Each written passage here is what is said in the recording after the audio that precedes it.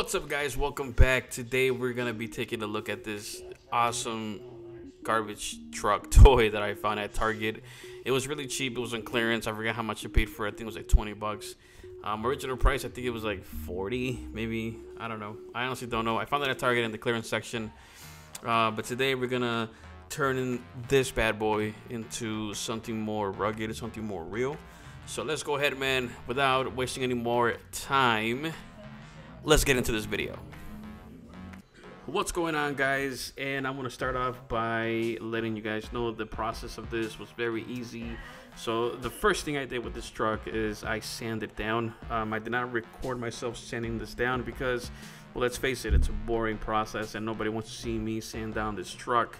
However, you sand down the whole truck completely. Well, first I put this masking tape on, as you can see here. I put the masking tape on all the surfaces that I didn't want to paint over, just to go ahead and make sure and cover all the spots that you don't want to paint, man. That's really important.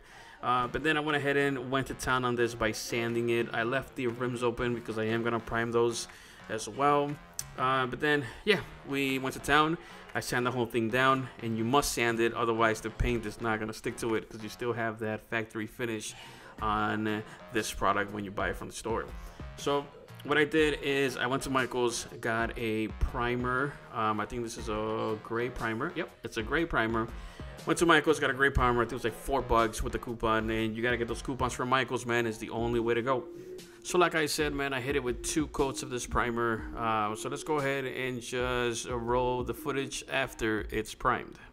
Alright, guys, so here you have it with the 2 coats of primer, and as you can see here at the bottom, the primer, well, not the primer, it was mainly me. I was spraying this in the dark in the back, and it was dark, it was at nighttime, so you know, I was limited to what I can see. My flashlight can only reach so much, but it's not a big deal. I'm just gonna go ahead and just spray a little bit of primer here at the bottom. I just want to make sure you primed everything that you want to paint, so the actual paint can stick on the primer. Otherwise, you know, over time it's gonna like peel and it's gonna, you know, start cracking. But just go ahead and make sure you get everything that you need primed up. All right, so let's go ahead, man, and get into the rest of this video. Alright, guys, so there you have it. Everything is primed, and I also went ahead and covered up the rims because I am gonna be painting the truck now. So I'm gonna go ahead and start out by painting it green up top, just to get the most important part over with and just get that big green out the way. So let's go ahead, man, and I'm gonna start taping up the last wheel that I got here. So, and after that, we'll go ahead and move on. And like I said, I'm not gonna record myself painting the actual truck because it's just a waste of time, I think, and it's just spray paint. So I just spray paint the whole thing green.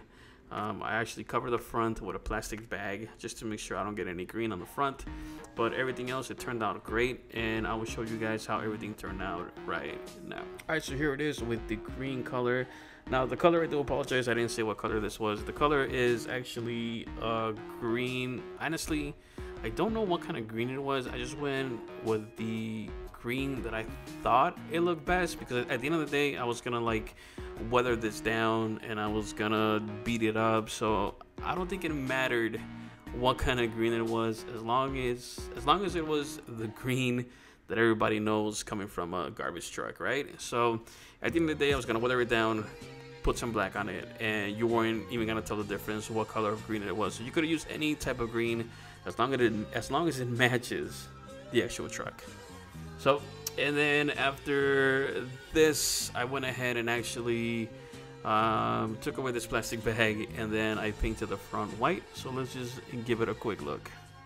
All right, guys, and here is the actual complete how the truck is supposed to look. There's white in the front, green in the back. There's a little bit of white on top of that green, if you can tell in the corner there by the recycling side. But that's okay, man. Like I said, we're gonna weather this down, and this is what I'm gonna start to do now. This is the part that's a little tedious because depending on your style, depending on how you want to weather it down, it's gonna be all up to you. So I'm not a professional at this by any means. I just do what I see like on YouTube videos, and I pretty much do it, you know.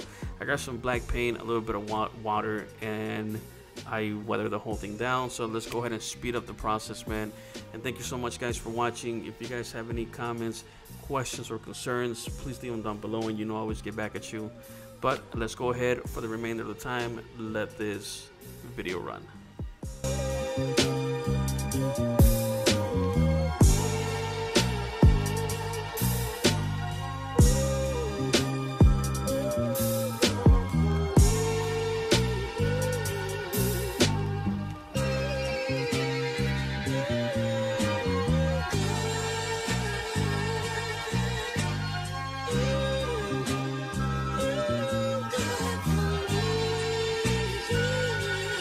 Alright, so this is the part where I hit it with the airbrush. The airbrush actually brings it a little more to life. I think everybody should have an airbrush. This was really cheap. It was like 70 or 60 bucks, but it does the job.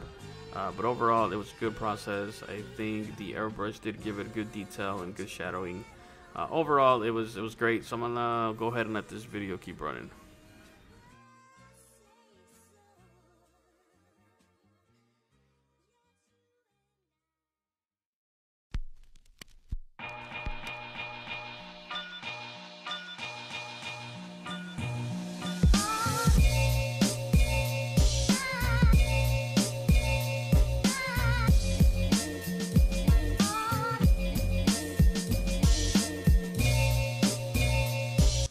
Also, I went ahead and used this Citadel paint that it was like a bronze type of paint, just to give it some rust. But at the end, I didn't like how it dried, so I hit the brown with the actual paintbrush, and with the paintbrush it looked a lot better. So just wait and see, man. It's a little longer, but with the paintbrush it does wonders, I think. So let's keep it going.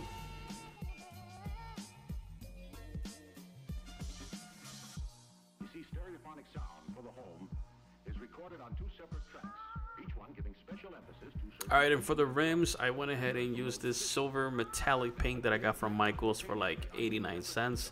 I thought it looked pretty good on the rims. I mean, rims are rims, right? They're like metallic, so I was gonna weather these down. So it really didn't matter. As long as I had like a metallic color, I think it would work. And this part right here, man, this is just a preference. You don't have to put this on. Obviously, you can do stickers, you can do whatever it is you like. I like using the old school street art, just a little bit of some graffiti writing on the truck, just make it look a little more believable, like the inner city garbage truck kind of truck, whatever.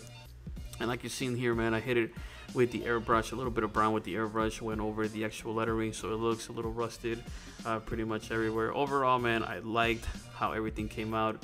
It looks good, it looks decent, it looks almost like a real garbage truck. I'm just missing like the logos or whatnot, but I wasn't too worried about putting logos or anything on there. But overall, this was a success. I didn't think I was gonna be able to do it, but anybody can do this, man. It's just time consuming. This whole process, man, it took me about a week because I was lazy and I just didn't feel like painting at the time. So yeah, it took me a couple of days, man, but you know what, we got it done. That's all that matters. Garbage truck looks good, looks fantastic.